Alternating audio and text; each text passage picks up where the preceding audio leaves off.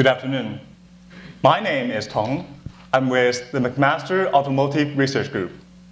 My research is on electric motors. These are machines that convert between electricity and mechanical power. We see electric motors everywhere. They power fans, pumps, and washing machines. Any electric motor has two components: the rotating piece, the rotor, and the stationary piece, the stator. My specialty is the double rotor motor. A double rotor motor is essentially a combination of two individual motors. My research goal is to make double rotor motor, or the 1+1 motor, better than two separate motors.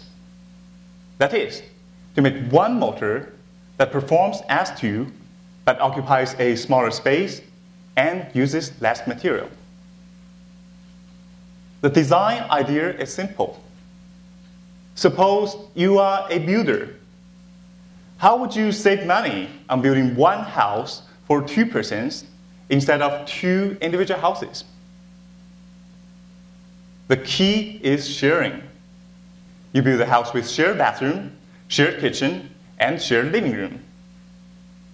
In my design, the two rotors are concentric, and between them, they share a single stator. The challenge is to keep both of my occupants happy, so a lot of my work is on reducing electromagnetic interference. The research outcome is a prototype that achieves 40% volume reduction than previous designs. So, why is this important?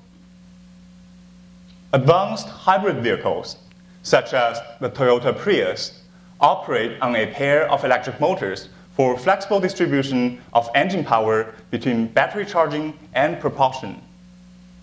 Replacing the two motors with a double rotor machine may reduce cost and improve efficiency. Finally, I'd like to mention that my research only represents one area under advanced automotive technologies. New developments range from powertrain electrification to lightweight design and driverless control.